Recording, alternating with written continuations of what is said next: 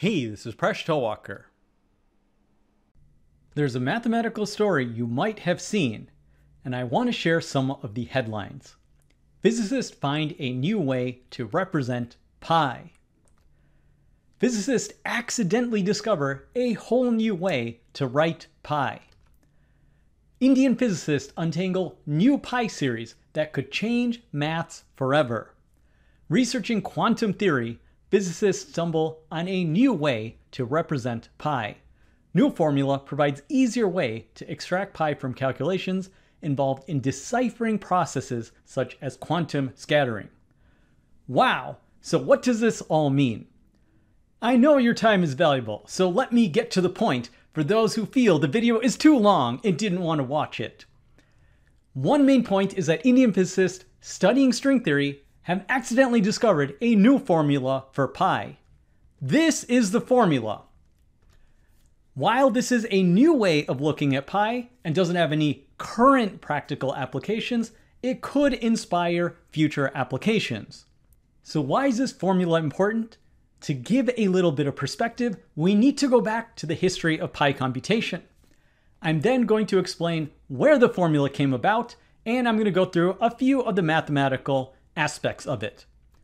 So to get started, pi is a concept that relates the circumference of a circle C to its diameter d. It is specifically the ratio of the circumference to the diameter, and it's constant for all circles. One of the earliest estimates of pi comes from Archimedes, circa 250 BCE, and what he did is he thought about estimating the length of the circumference by overestimating it with a circumscribed polygon and underestimating it with an inscribed polygon. He used a 96-sided polygon, and he came up with the estimate that pi was approximately 3.14.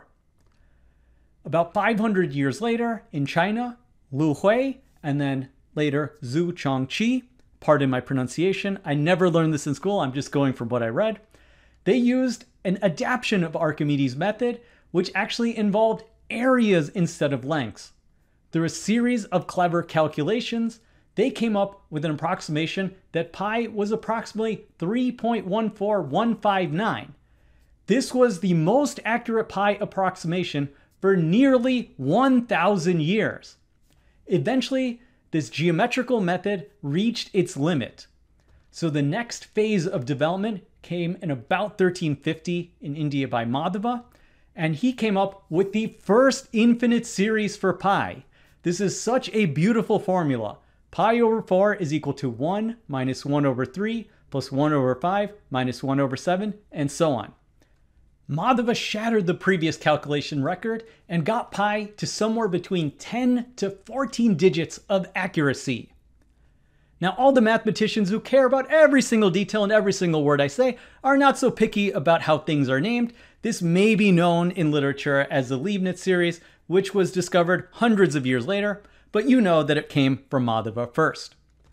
Now, the current record for pi is based off the Chodnovsky algorithm, which is based off of Ramanujan's pi formulas, and this is a kind of formula that looks something like this, and this can get pi accurate to so many digits. The current record is something like over 105 trillion digits.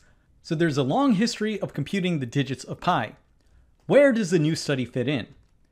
The new paper is Field Theory Expansions of String Theory Amplitudes that was published in the Physical Review Letters. The two scientists, Arnab Priya Saha and Aninda Sinha, were motivated by quantum field theory to come up with a new formula to calculate certain things faster. So one of the equations in the paper is this equation. You don't have to understand it, but what they did in the appendix is say that if you substitute particular values, S1 equals minus 1/2 equals S2, and then you substitute those values in, you end up with a formula that pi is equal to the following. So in order to actually compute pi from this formula, let's go back to this first formula at the top. I want to explain some of the mathematical terms.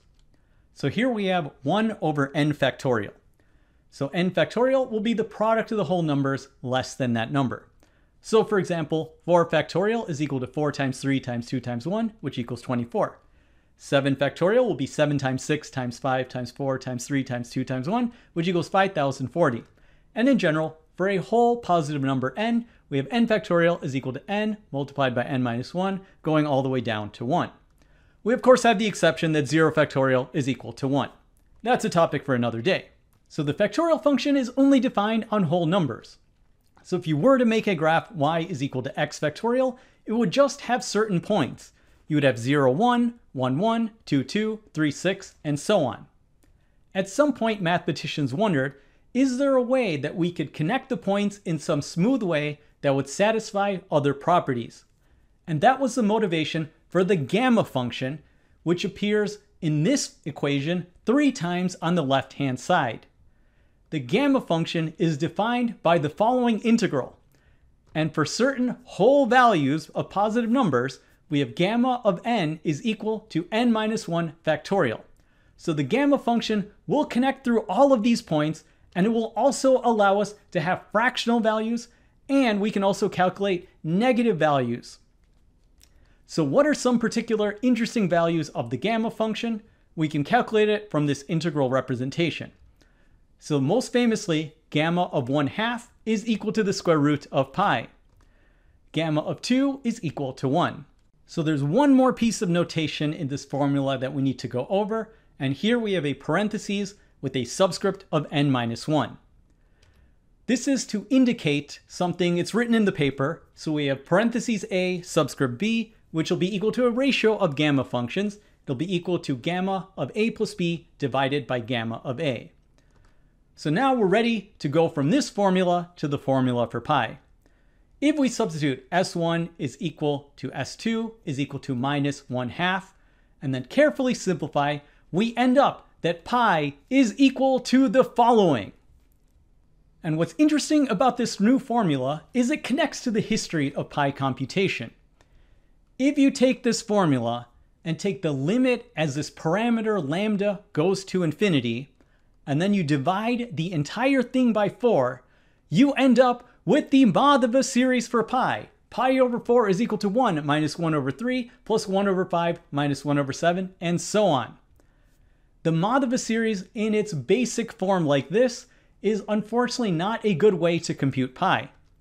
It takes 5 billion terms of computation just to get 10 digits of pi correct. Now I did mention that Madhava himself calculated pi to something to 10 to 14 digits. So he didn't use this formula alone, he used a modification of it. And you can view this new formula as a modification with a parameter lambda. So we can take a value for lambda.